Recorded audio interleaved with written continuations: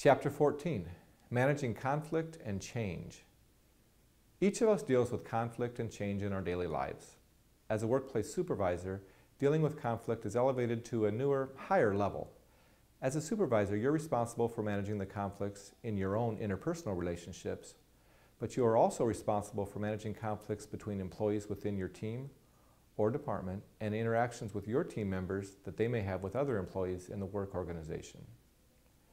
The Chapter 14 discussion activity presents you with some video-based workplace confrontations.